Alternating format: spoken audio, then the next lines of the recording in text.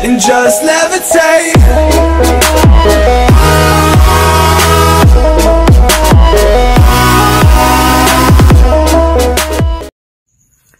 Okay guys, so welcome ulit sa ating YouTube channel. Ito na yung lesson 18 sa ating trigonometry. So ito na yung reduction of a sin theta plus or minus b cosine theta to k sin theta plus or minus alpha.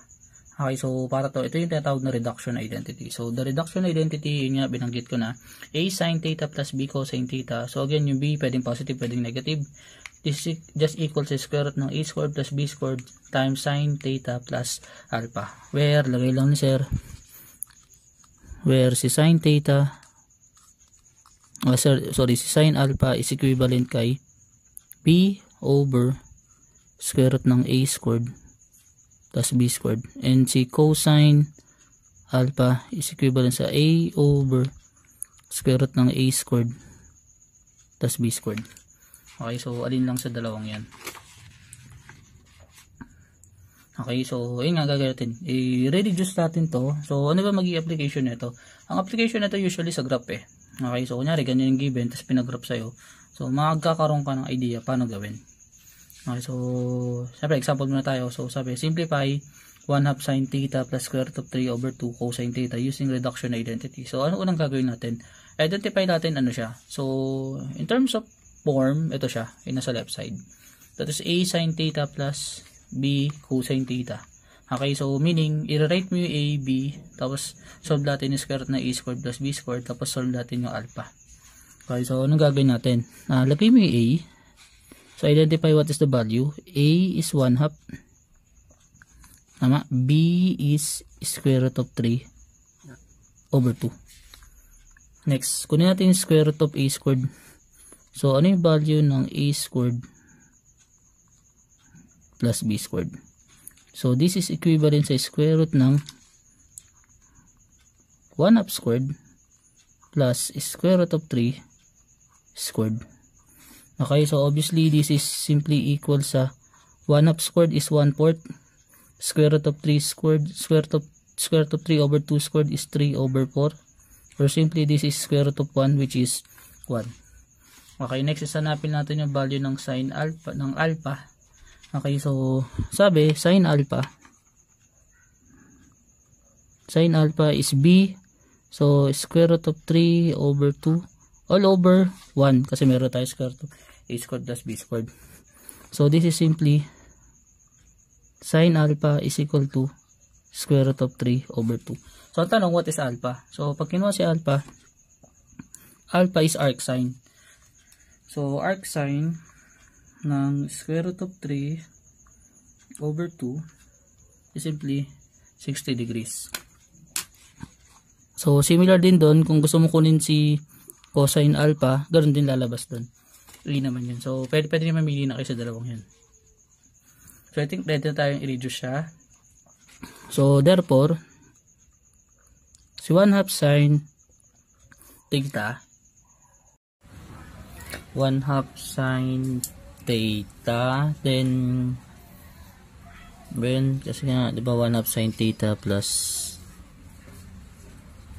square root of 3 over 2 cosine theta.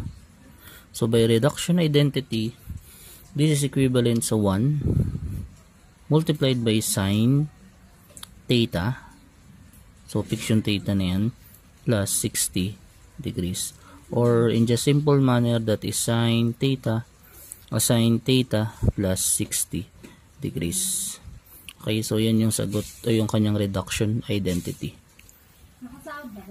Okay, so next example, simplify square root of 3 sin x minus cosine of x. So again, write natin yung a.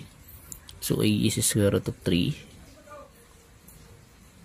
Okay, b is negative 1.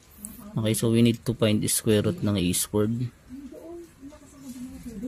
Okay, and that is equivalent sa this is square root of 3 raised sa 2 plus negative 1 squared. Okay, so obviously that is square root of 4 which is equal sa 2. Okay, so nakahanap tayo ng 2. Next is hanapin natin yung kanyang value ng alpha. So gamitin ko naman yung cosine. So we have cosine of alpha is equal to square root of 3 over yung 2. Okay, then that is alpha is equal to arc sine. So this is arc cosine, I mean. So arc cosine ng square root of 3 over 2. So by the way, arc cosine din yan. So check natin na yun yung value nan. Arc cosine of square root of 3 over 2 is 30 degrees. Okay, so therefore alpha is equal to 30 degrees. So pwede natin hanapin yung kanyang reduction identity. Okay, so by reduction identity, si square root of 3 sin x minus cosine x is equal to k is 2 multiplied by sine, then theta plus 30 degrees, or simply this is 2 sine theta plus 30 degrees. So yun yung kanyang magiging sagot. Okay, so next is express 2 sine theta minus 60 degrees as a sine theta plus b cosine theta, where a and b are constant. So paano naman pag ganito yung way? So kung napansin mo, may value na tayo ng k, ano yung square root of a squared plus b squared, which is 2. So may value tayo ng angle, which is 60 degrees or negative 60 degrees. So ang kailangan natin hanapin is yung value ng a and b. Okay, so again ang value ng square root of a squared plus b squared is 2. Ang value ng alpha is negative 60 degrees. Okay, so from this, so hanapin natin value ng b una. So sine negative 60 degrees is equal to b over 2. So therefore 2 sine of negative 60 degrees is equal to b. So what is b? B is equal to this is 2 sine negative 60 degrees, that is negative square root of 3. Okay, next is for a, we have cosine of negative 60 degrees is equal to a over 2. So again, bakit 2? Kasi yun yung square root of a squared plus b squared. So therefore this is 2 cosine of negative 60 degrees is equal to a. So check natin, that is 2 cosine negative 60 degrees, that is 1. Therefore a is 1. So ang reduction identity nito dun sa kabila is 2 sine theta minus 60 degrees is equal to a is 1. So a sine theta, so 1 sine theta plus negative square root of 3 cosine theta. So simplified lang, so this is sine theta minus square root of 3 cosine theta. So therefore ito yung kanyang reduction identity. Okay, so ganun lang kadali gamitin yung formula na yan.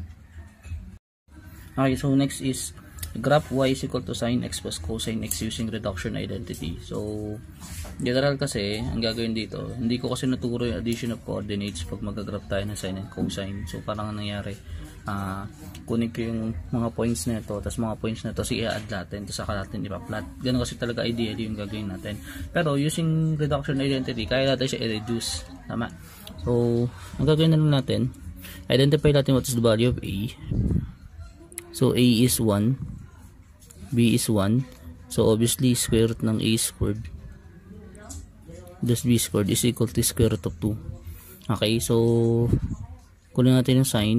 So sin alpha is equal to b over square root of 2, or alpha is equal to arc sine ng yung b natin is 1 over square root of 2. So obviously this is alpha is equal to 45 degrees.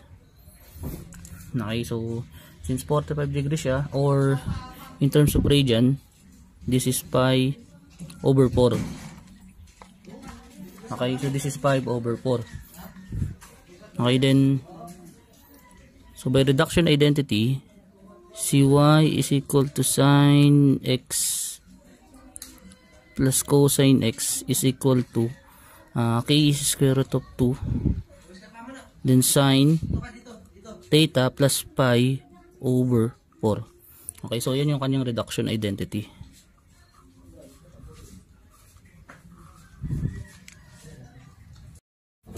Okay, then I just skip the process na lang nung pag-graph kasi naturo ko naman na.